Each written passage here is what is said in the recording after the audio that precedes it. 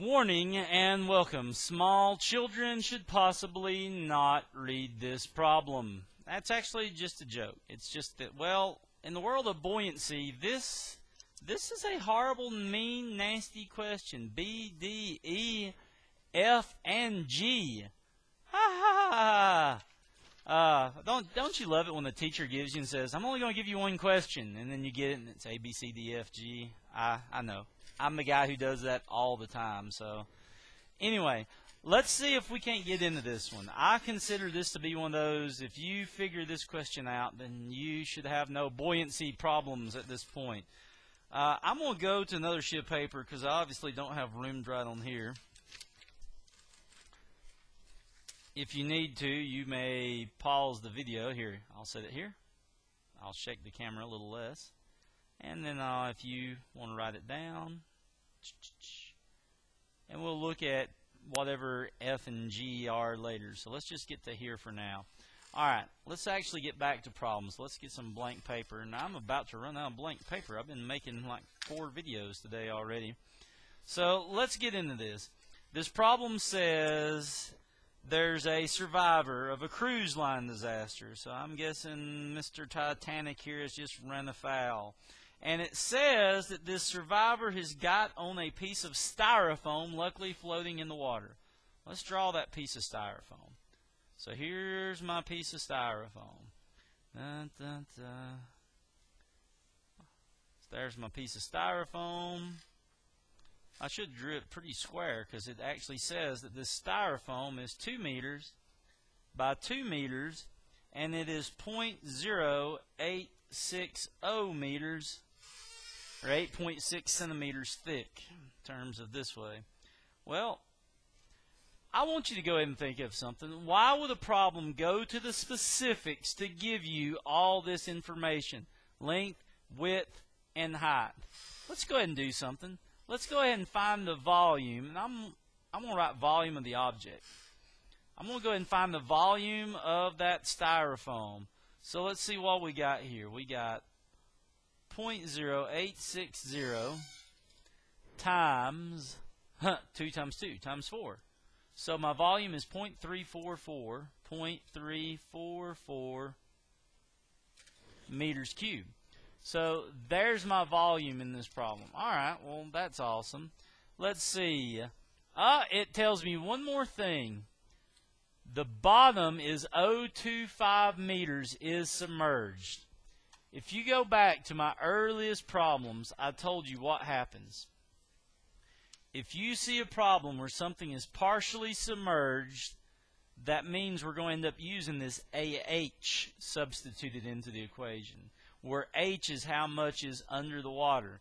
So let's go back. So I already know that at some point, I ain't saying where yet, I know I'm going to substitute that for volume, AH. And it's telling me H in this problem. So here's my water line.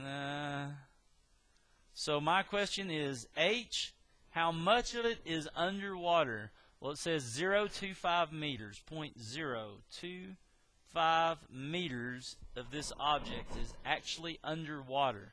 Okay, now it says one more thing, just in case the problem wasn't hard enough. Someone is standing on top of it. So this is why I made my reference. Jack! Actually, no, he drowned. Oh, if you never watched Titanic, I'm sorry, I just rounded. The chick with the red hair actually survived. So anyway, I guess we should put her on there.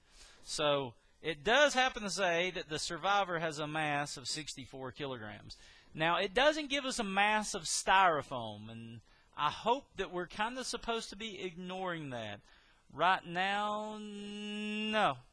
I just read the problem. We're not going to be ignoring it. So they have took this problem and ramped it up a little bit harder. And so now what this problem wants you to do is this. This problem wants you to draw a diagram. That's what step 1 says. It's kind of like an AP test here. Step 1 says draw a free body diagram for this person in the raft. Well, we already know that going up, this raft is in water. We know there's a buoyant force. This is where most people screw this question up. Can I say screw up in the video? Oh well, it's too late. I've already done. You see there's 2 masses in this problem. there's a mass for the survivor. Someone write MSG. Am I the only one who suddenly got in the mood to go eat Chinese food? But anyway, there's a mass of the survivor, an mg for the survivor, but here's the catch. There's also an mg for the raft. mrg. So I'm going to add that in. There's two weights, and that's what complicates this problem. Now, it doesn't complicate it a whole lot. My big equation, I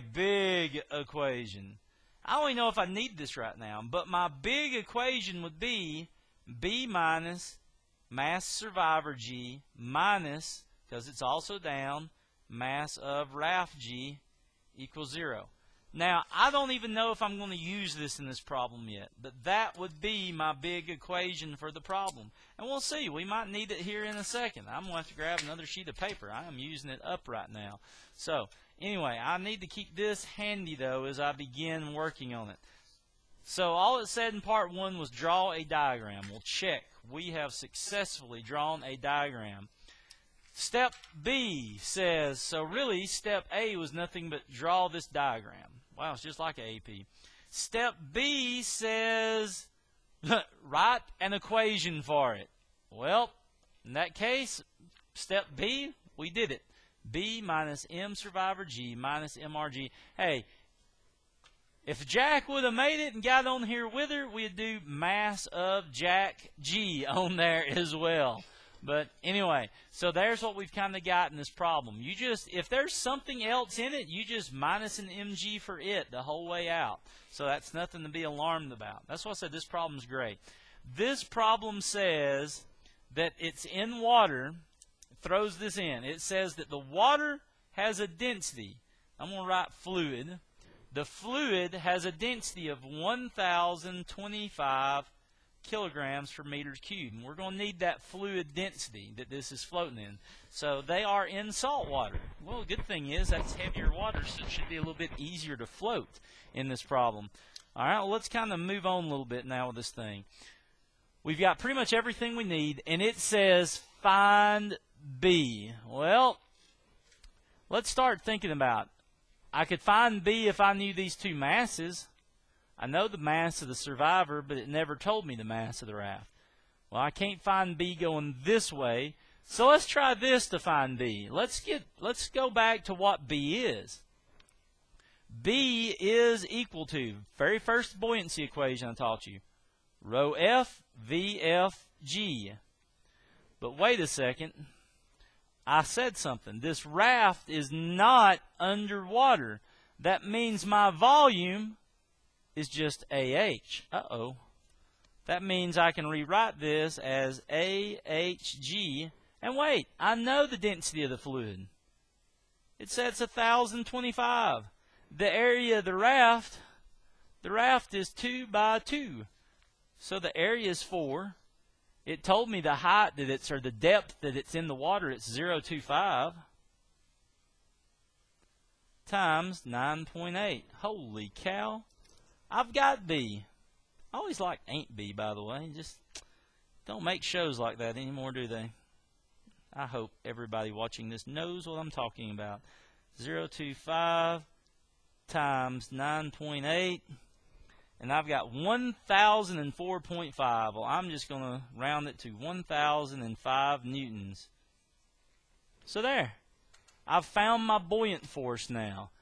Part D says find the weight of the survivor using the weight of the survivor. Here's what it says. It wants us to find the weight of this styrofoam. So let's go back to that equation written in red. And what we're looking for, and we could find the mass of the styrofoam. It doesn't matter to me, but it says find the weight. So we're going to actually look for mg. So B minus mass of the survivor G, mass of the raft G equals 0. And I don't know what I'm saying. It told us the mass of the survivor. It wants us to find the mass of the raft, or the weight of the raft. Well, we already know B is 1,005. Minus the survivor, it said, is 64. Minus MRG. So we're looking for that MRG. and that's going to be pretty easy to do. So 1,005 minus 64 times 9.8, 377.8.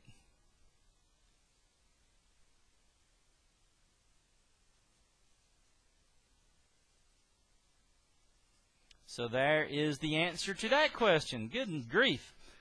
Part E, let's do it. Part E says find the density of the styrofoam. Well, if I want to find the density of the styrofoam, let's think about it. I need the mass and the volume of the styrofoam. Well, I already know the volume of the styrofoam. We found that just for the giggles of it at the very beginning, 344. 0.344. We've got that. But wait a second. We don't have the mass of the styrofoam. Oh, wait a second. We do. All we got to do is divide by 9.8. We've got our mass. So let's see. Mass of that raft would be equal to 377.8 divided by 9.8 equals 38.6. So 38.6 kilograms. Don't know why I wrote that unit. So 38.6 divided by 0.344, and that's equal to 112.2. So we've got a density of 112.2 kilograms per meters cubed, which is much less than 1,000, which explains why this thing is floating in the first place. So I'm glad we were able to kind of figure that question out. Now, there's actually a B and a C part for that, but I don't consider them to be like the super most important. The only thing part E, if you're working these problems, or part F, ask on your own, it wants you to go back and find B if the raft was completely submerged. Well, if the raft was completely submerged, it would just be the same equation, except you just plug in the volume of the object for this F that's in there. All right, so a last rundown and review of all things buoyancy in 30 seconds or less. Buoyancy. Sometimes you can work the problem just by using that. B minus mg equals 0. If something else stands on it, minus mg, minus mg, minus mg. B itself is nothing but rho f vf g. If something is underwater, change that vf to a vo. And if something is only partially submerged in the water, change that vo to an AH. There, end of story. This mg that's over here, the only thing, if a problem gives you the mass, hey, right here you go straight forward. If it doesn't give you mass, then all you need to do is write rho o VOG in its place. This is it. Just based on this little bit of knowledge, you should be able to assemble most buoyancy questions at this point. The only thing you might get tricked is a question with a balloon. Well, if you've got a question with a balloon, all you've got to remember is one thing. The density of the fluid would be your air, and that would be 1.225. There's your only trick if it's a balloon question. The math of a balloon is still the exact same set of equations. Matter of fact, I'll go and tell you. A balloon would be completely submerged, so a balloon would be this VOG. It would be this version of the buoyancy equation. That is all that you've got to do. And again, if there's more than one object, just keep writing minus mg's. What if the object is actually like a balloon that's going up? Well, if you've got a balloon that's rising or something on the bottom of the ocean floor that's going up, just instead of equal to 0, set it equal to MA, and then you've got your answer for the problem. But here, this is beautiful. I've never wrote it just like this before. But there. That is buoyancy in a nutshell, enough to succeed at least. But anyway, peace out later. I got to go run. So anyway, literally like I run and choose, hold 9 yards. So we're on. Anyway, so bye.